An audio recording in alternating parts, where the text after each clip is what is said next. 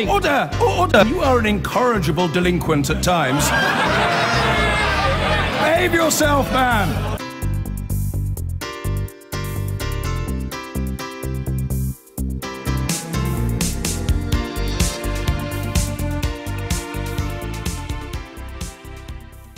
Well, what we know is that Steven Woolfe, a strong candidate for the leadership of UKIP, was hospitalised after some kind of fracas with a colleague in his own party at the European Parliament. The lack of a clear account of precisely what happened means that the broad word altercation has been much used today. Mr Woolfe appears to be doing OK, although he remains under observation in hospital, and it did at one point look as though he might have bleeding on the brain. But what does the incident say about the state of UKIP? Steven Woolfe's wounds were not self-inflicted, but the party's turmoil is. It is faction-ridden and dysfunctionally split. We'll talk more about the party soon, but John Sweeney is with us live from Strasbourg. John, a very good evening.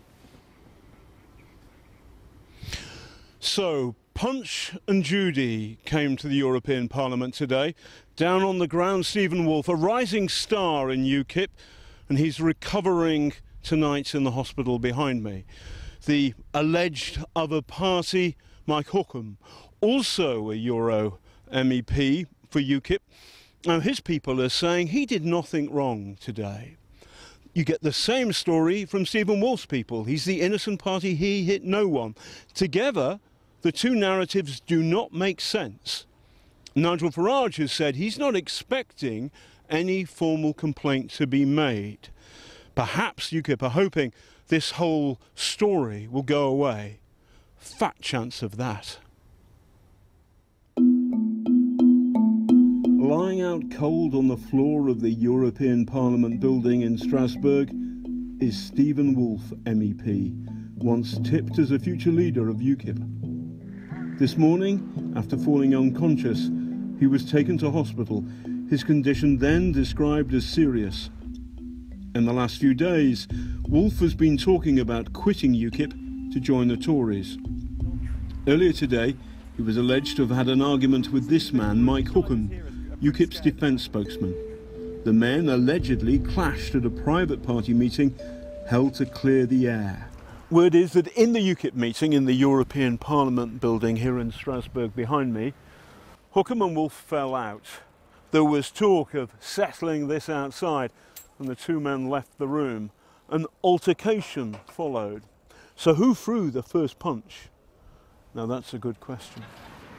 Word is that in the meeting, Hookham and Woolfe fell out. This is Neil Hamilton's take. He's the UKIP leader in Wales. I understand there was an argument between some MEPs, and Steven, I think, picked a fight with one of them and came off worst. But, you know, that's what I've heard secondhand. And remains to be seen, you know, what the full truth is. I was told that he was knocked over, hit his head on a window, and I don't know that he was knocked unconscious, but it's obviously had some repercussions. To add to the chaos, these comments attracted fury from UKIP donor Aaron Banks. On Twitter, he signalled his anger at Hamilton's remarks and threatened to leave the party. It's not even 100% clear whether any punches were thrown, but today Nigel Farage confirmed that it had got physical. It's two grown men getting involved in an altercation.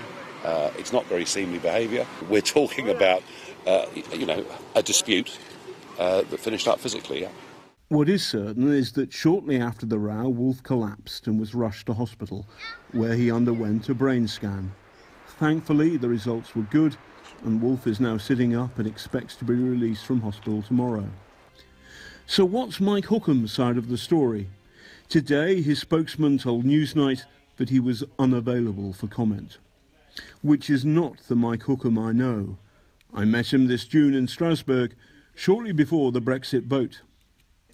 This is not the first time that passions inside UKIP have run high, but it's the first time we know about that someone's ended up in hospital.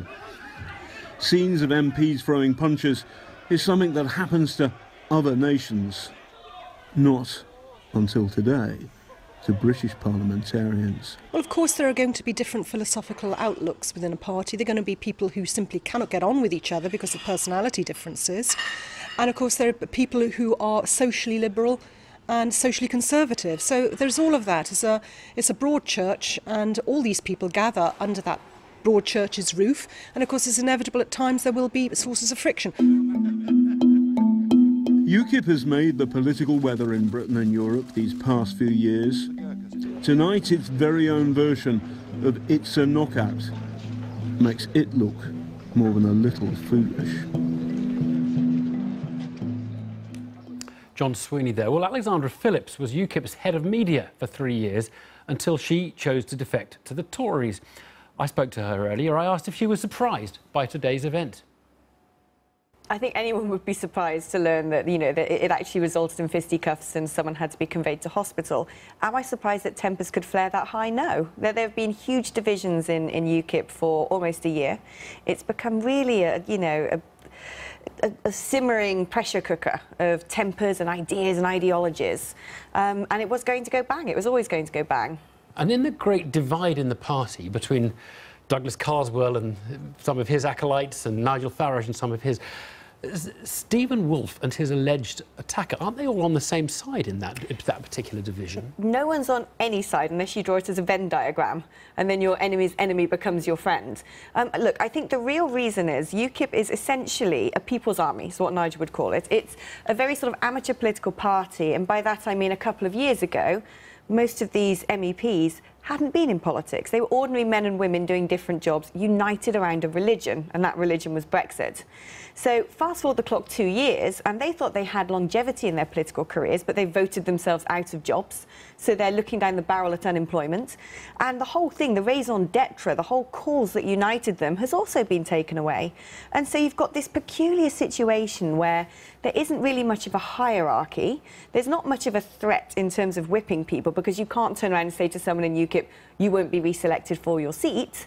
And, everyone's trying to jostle for position and determine which way the party should go, and it feels very high stakes for those involved. I mean, some people would say that is a party that, by its nature, would attract people with a slightly oddball or an extreme personality. Is that fair? No, that's not fair. But what I do think is a shame is actually people who have said that in the past and labelled UKIP, for instance, as fruitcakes and lunatics, are going to feel somewhat vindicated now because of what's happened. Do you think it'll exist in a year's time, this party? No.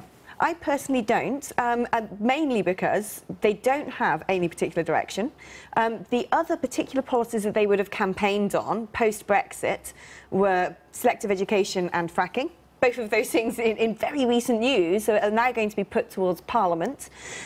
So they've really got to come up with a whole new cause célèbre that they can back, that they can really push with conviction. And they need a strong leader to do that. Alexandra Phillips, thank you very much. My pleasure.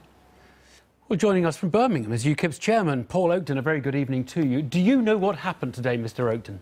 No, I don't yet, Evan, but I'm in the process of trying to find out. Have you spoken to the participants in whatever happened today?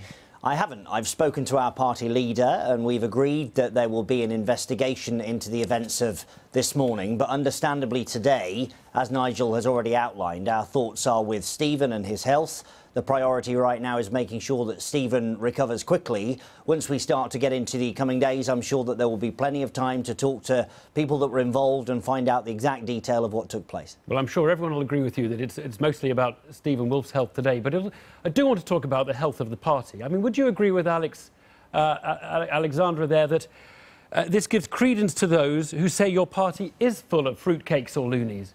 No, I wouldn't actually. You know, we've got to put this into context. The big concern today, as you said, and as I agree, is the health of Steven Woolfe. But this is two individuals in a party whose membership is in the thousands. They're two significant individuals, admittedly, but still, the party is far bigger than any one individual. That's something that we've demonstrated, particularly over these last few months. And whilst today's events were unfortunate, they don't characterise or define the party in any way. We're right now focused very much on putting forward the process to select our new leader. That's the priority. We will get to the bottom of what happened this morning and, if necessary, take appropriate action. But this is two individuals that clearly got carried away. To what extent that happened, we don't yet know, but we will find out. Right. Just tell me this. If it turned out, as some reports have said, and there are lots of conflicting reports, if it turns out that Steven Woolfe in some way started this by saying, "I'll see you outside," or words to that effect, Would that be compatible with him being leader? Because basically he is favourite to be leader of the party now that Diane James has stepped down. Well, just on that last point, I don't think it's correct to say that anybody's a favourite when we don't know who the candidates are. Also, I think it would be completely inappropriate for me, as somebody who is going to look to investigate this incident, to sit here and give a hypothetical situation, a hypothetical result of what might happen if it's found out that somebody has done something wrong. I haven't really started the investigation yet. As I say, my focus is elsewhere, and that's on Steven Woolfe's health. Once we move on to looking at the details, it will be at the end of that investigation that we make a determination on the appropriate conduct of members. Mr Oakden, it is not possible, surely, for UKIP to select as a leader in the next 3 or 4 months somebody who started a fight in the European Parliament. I mean, you can just say that. That's not about who started it or whether Steven Woolfe started it or not. As a fact, it is not possible for you to select a leader who started a fight. I think our membership are a very intelligent group of people. They will wait, as they do, to hear the outcome of the investigation that we will put forward. They will draw the conclusions from that investigation that they will. And being a truly democratic party, which is what we are, they will make a determination on their own, without me drawing it for them ahead of time, as to whether they're prepared to lend their votes to anybody, taking those facts into account. Well, I'll take it that you wouldn't oppose him standing as you wouldn't oppose a candidate who'd started a fight. But look, let me just ask... No, that's what I want to do, Evan, is I want our party now to showcase the breadth and depth of the talent that we have within our ranks. That is for sure going to happen in this leadership contest. I'm not going to speculate on what happened today. With all due respect, that is what you're asking me to do. I'm not going to go there. We're going to investigate it. Yeah. At the end of that investigation, we will then draw our conclusions. OK, you want to showcase your talent. I mean, a lot of people would say that you should be embarrassed today. You will remember Nigel Farage went to the European Parliament a few days after the referendum, and he basically scoffed at them. He said he was laughing now.